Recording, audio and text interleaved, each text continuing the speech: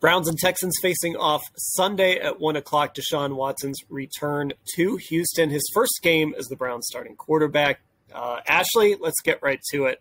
Deshaun Watson spoke for the first time on Thursday since he was initially suspended, or the settlement was reached on his suspension. A much anticipated press conference, as he did not speak on Wednesday. That, of course, was a big topic. But when he did finally go to the podium, no non-football questions, but what did you kind of take away from what he had to say? Well, the non-football questions was, I think, the biggest initial takeaway, because he kind of started with this long opening statement, kind of similar to what coaches do. Understandable, because we hadn't heard from him in over 3 months. And he said, he had been advised by his legal team, his clinical team, to not discuss anything that wasn't football related. So we asked him about the counseling he had to undergo as part of his settlement between the NFL and the NFLPA regarding his 11-game suspension. He wouldn't get into that. He was asked if what he would have to say, his message to fans who believe he should not be a face of an NFL franchise, given these sexual misconduct allegations against him. He sidestepped that. I tried to ask him about, we know that plaintiff's attorney Tony Busby is going to have several of his accusers in attendance in a suite on Sunday. I asked him about going into that atmosphere. He declined to answer that. He wouldn't say when he would talk about his side of the story, which I know he mentioned in the summer that he hopes to tell his side of the story, whatever that means. And he said he couldn't give an answer on when that would be. So that was the number one overall takeaway. The number two overall takeaway, I think, is just that he seems very confident to me that even though it's been 2 years that he's played, that he seems excited to play with this offense. He thinks that he can fit in. He spent a lot of this time doing what he can away from the Browns to try to make this transition as seamless as possible. And he just seems like a guy right now who's very focused on executing what he's given, executing the opportunities that are there. And he just seems really excited to play with the other parts of this offense. So the other part of this, of course, Ashley, was, we heard from Amari Cooper, we heard from Joel Bitonio, we've heard from other offensive players about Deshaun Watson getting his timing back and what it's sort of like to play with Deshaun and what this might look like with him. What have you sort of picked up from people regarding that?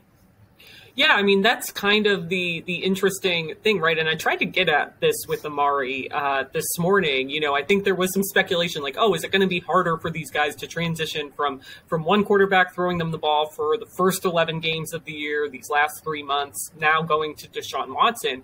And Amari kind of said, yeah, of course, there's going to be any transition when you go from one quarterback to the other, but that Deshaun Watson, maybe his biggest strength as a quarterback is his accuracy. And we've heard that time and time again.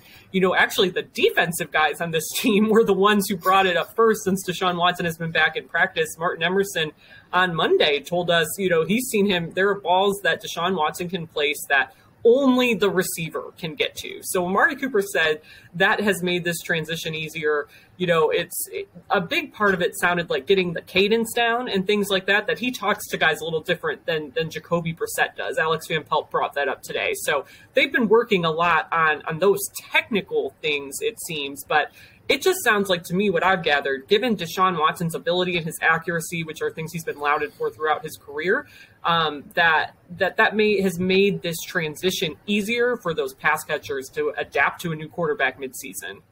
Yeah, I really liked kind of hearing him talk about how he listened to Jacoby and all that stuff and watching film on guys. I really sort of liked hearing him discuss that side of it. Obviously it understandably gets lost among the non-football stuff, but he sounded to me like a player who I don't know if this transition is going to be super difficult for. That's what I keep thinking. And I also keep wondering, I talked about this on Sports for CLE yesterday too, given Deshaun Watson's age, he's only 27. I wonder, this will take years to figure out, but if this time off, these 2 years off, 700 days, if that is actually going to prolong his career in the long run, that he's been able to maybe get right injury-wise, some long-term things that were, if they were bothering him, and just to get a break on his body. But yeah, it was really interesting to kind of hear him talk about that mental side of things. And I asked him about that, and he brought up, it's not like he was just sitting at home watching the Browns all the time, right? He was obviously doing a lot of that, but he talked about he's like a football junkie. It seems like he was watching every starting quarterback in the league. In particular, he singled out Tua Tagovailoa and Patrick Mahomes as two guys he really tries to draw a lot of what they do. For his own purposes. He said, I want to see everybody succeed because I want to be able to take things from what they're doing and kind of implement them in my own way. I thought that was interesting. Talk about watching a lot of, obviously, opposing defenses, staying up to date on what defenses across the league are doing, how he as a quarterback can kind of go against those schemes and neutralize them when he gets out there. So, like you said, I think that might get lost in today, but, I did include that in my big story I did from today just because it is kind of an interesting behind-the-scenes look that since this is the first time we've talked to him post-suspension, this is the first time we're getting any of that. All right, real quickly, before we wrap this up, non-Deshaun Watson news, Denzel Ward pops up on the injury report with an ankle and a hamstring, did not practice. He was limited on Wednesday. And then David Njoku not practicing for the second straight day. We don't really have any updates on any of those guys, if I'm not mistaken, Ashley, because we didn't hear from Kevin Stefanski today, but obviously just something to monitor as we go into Friday. Correct. Yeah, I think that's definitely something to keep an eye on Friday. We did talk to him about David Njoku on Wednesday. We know this is a different injury than the one he dealt with last week, so I'm sure we'll get an update on him. Kevin Stefanski, of course, never too keen to rule anybody out or in that early in the week the last time we talked to him, so definitely something to keep an eye on. I mean, I think we know the Houston Texans kind of are what they are, but those are two very, very notable names for the Browns on both sides of the ball, especially, David Njoku. I think everyone's very eager to see what he can look like in this offense with Deshaun Watson throwing him the ball, and he's coming off a game where he had an incredible catch. I know he didn't want to call it the catch of his career, but I will call it that. It was the catch of his career. I'll call it that too. I'm with you. I'm going to back you up on this. Browns-Texans, 1 o'clock on Sunday. We'll cover it all at cleveland.com/Browns.